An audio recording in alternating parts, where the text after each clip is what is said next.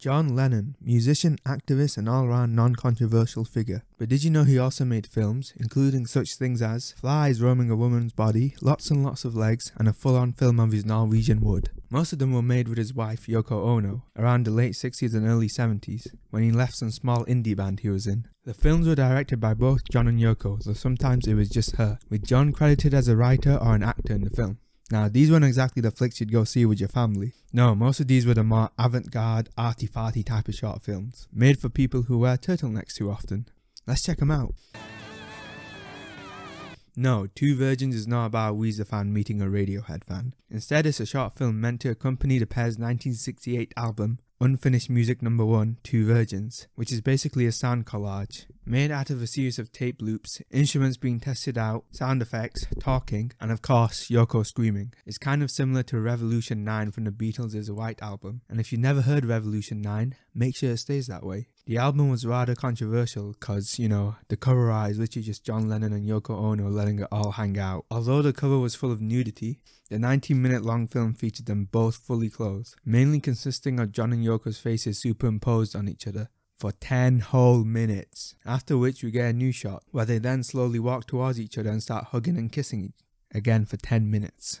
I mean, if they took their clothes off, it'd be a bit more exciting. It's soundtracked by the album, and all in all, it's just a bunch of simping really. Film number 5, also known as Smile, was filmed on the same day as Two Virgins, June 9th, 1968, debuting alongside it on November 14th of that year. This was a follow-up to Yoko's film number 4 in 1966, which consists entirely of bums. I'm not kidding, it's literally just asses for 6 minutes. Number 5 on the other hand is 51 minutes of John Lennon's face, filmed in super slow motion as he smiles. This was shot with a camera meant for filming footage of rockets, so in real time, John only smiled for 3 minutes, and the film drags it out to nearly an hour. The soundtrack for the film just includes stuff like birds chirping, aeroplanes, and some weird noises, which are supposed to give the sense that the visuals are at normal speed, like you're having a nightmare after eating too much cheese. When they first showcased this film, half the audience walked out. I don't blame them. Unless you had the hots for John Lennon and want to stare at him for 51 minutes, it gets tedious real quick. It'd be even more tedious if they made a 5-hour long version, which was the original intention. Even if half the audience walked out, John stated that the idea of the film won't really be dug for another 50 or 100 years probably, so I'm sure in 2068 this will have all the film bros giving it 5 stars on Letterboxd. Next up, we have a more conventional film.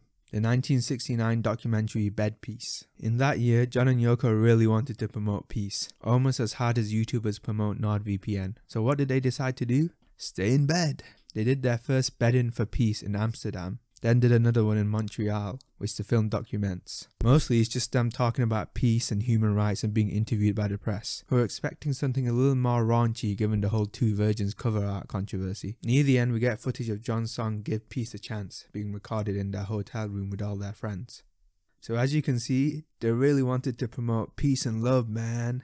I'm warning you with peace and love. Though Yoko may have taken it a bit far by saying Jewish women could have helped the Austrian tiny mustache man by sleeping with him. Although global peace hasn't yet been achieved, this whole bed peace thing gave us the line, "I'm gonna start a revolution from my bed cause you said the brains I had went to my head," in Oasis's song Don't Look Back in Anger, which Noel Gallagher learned was said by Lennon during a tape conversation from the book Revolution in the Head.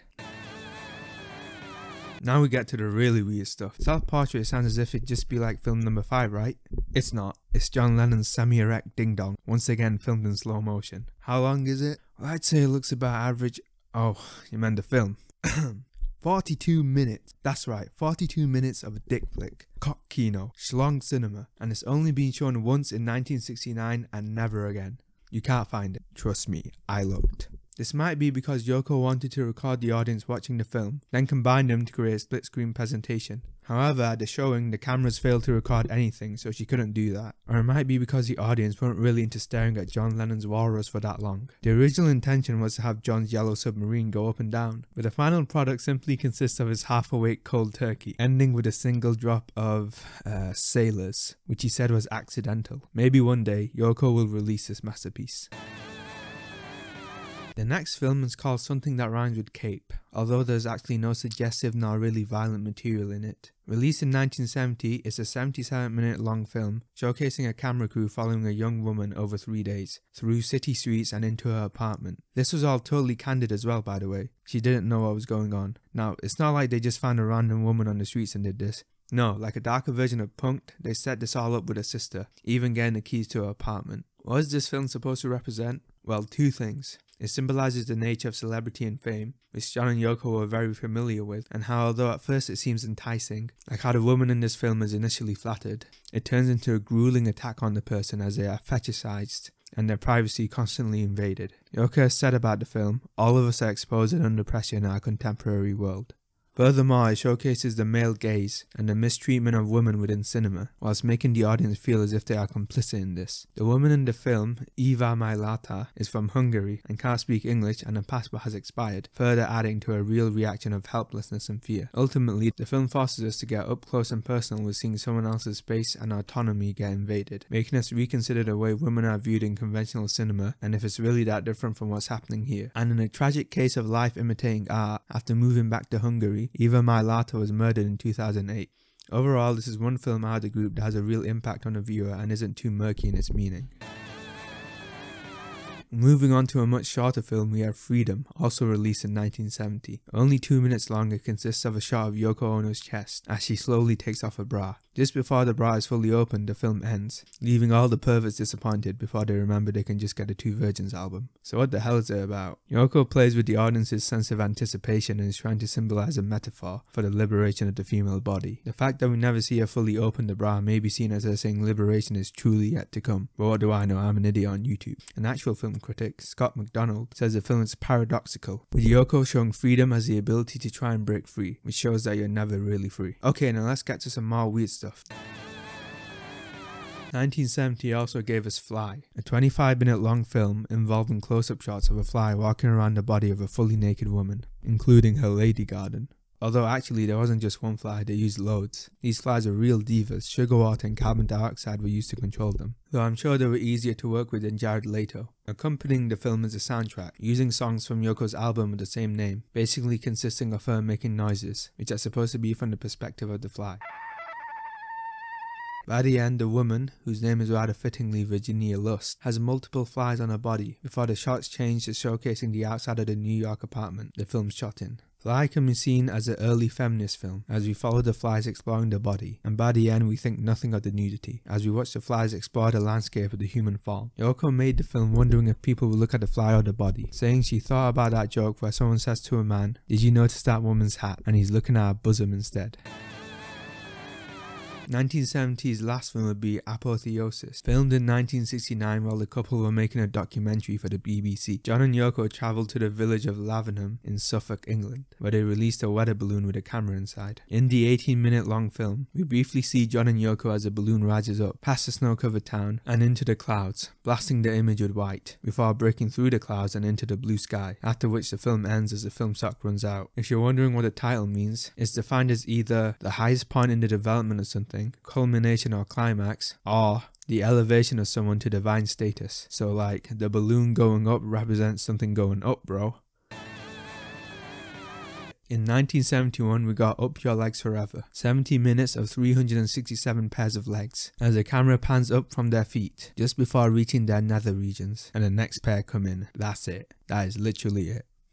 Oh wait, it ends with John and Yoko's asses, because of course it does. All the participants were paid $1 and got a photograph taken of them by Lennon. The sound for the film consists of comments made during the recording, with John reading the credits out loud at the end. So what the hell is this one supposed to be about? Well, Yoko said we can't have peace until we expose ourselves to each other. So evidently it's supposed to represent, you